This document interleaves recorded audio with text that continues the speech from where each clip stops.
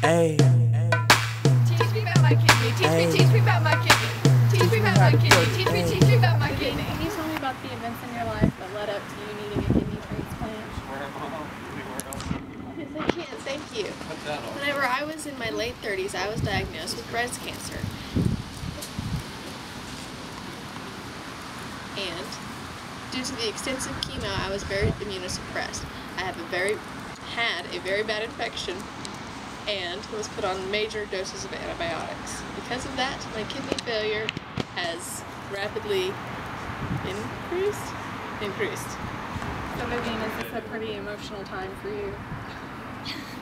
Yes, I don't want to talk about it right now. Okay, Vivian, so do you have any information on your donor? Do you know who it is, or was it just a random donor? Well, mine was my hairstylist, who was kind enough to volunteer his organs to me. He is so lovely. He was just wonderful, and he has done my hair up right. He does this wonderful bouffant. It's wonderful.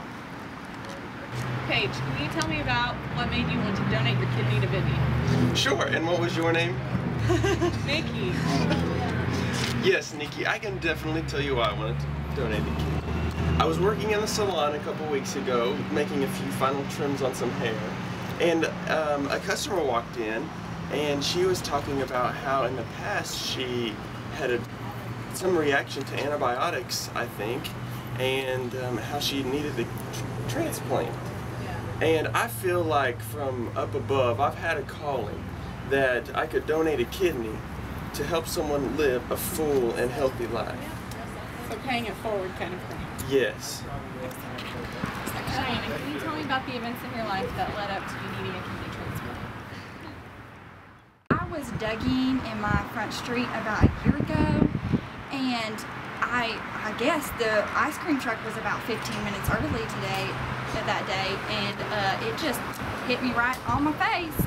And the doctor said I had so much muscle damage that it sent me into what they called rhabdo something or other. And anyways, now a year later, I'm in kidney failure. Just awful. So do you have any specific details about your donor? Do you know where you're getting your kidney from?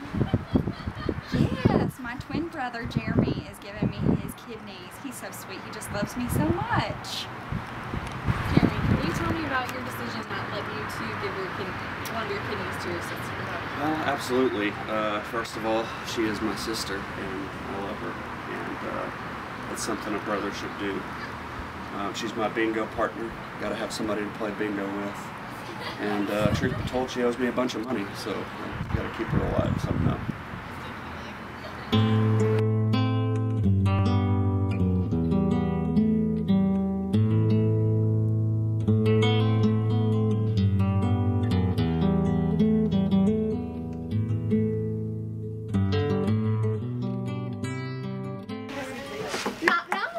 Good morning. Good morning, Miss Vivian.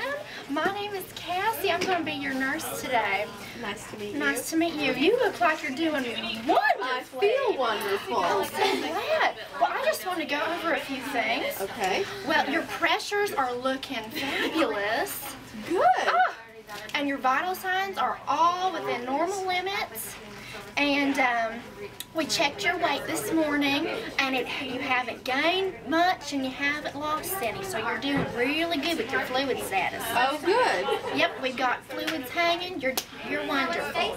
I have my central line in. You do, and that's great. That's measuring your pressure, and it's just fine. Oh, good. Good. And we're checking your labs every 4 to 6 hours. And your potassium and your calcium and your magnesium are all wonderful. Well, I'm glad to hear it. Usually you might have like lower levels of those. So we're keeping an eye on it, and it's looking great. Let's see, what else? For your urine output, we've been monitoring that every 30 minutes, as you may see us coming in and out. I know it. But it is your wonderful. Good. So thank you. I think you're on your way to recovery. Yay! Oh, Vivian, how are you today? I'm feeling much better. Well, I'm Dr. B. I did your surgery. Oh, well, I was and you know asleep what? most of it. You were. You said some funny things too. Anyway. anyway, well, it looks like you're on the way out the door. Like maybe tomorrow.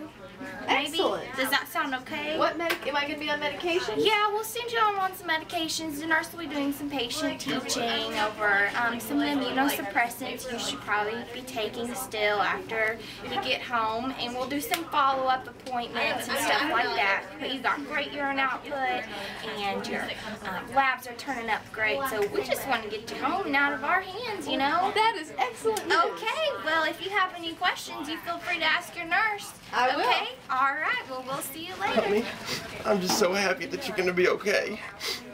That kidney's in there somewhere. Is it okay? And your hair just looks so beautiful. They didn't even mess it up. Thank you so much. Hi, Cheyenne. We got your lab results back, and your hemoglobin is low, so we're going to have to transfuse 2 units of blood to get it up. It's at a 7, and we want it to be higher. And you lost a lot of blood during surgery. That's why you're going to have to get this transfusion. And you also have a temperature we're concerned about. We're going to monitor your white blood cell count and go ahead and do a sputum, blood, and urine culture to see if you have an infection or anything.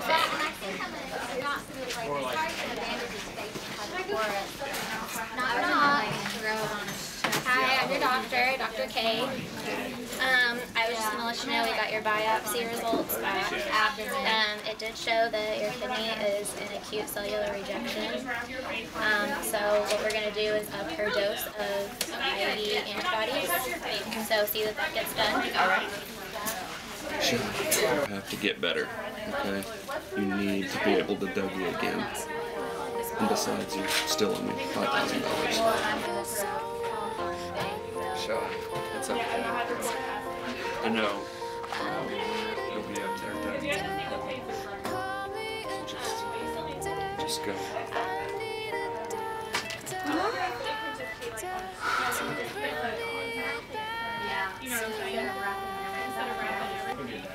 Time of death, 2100.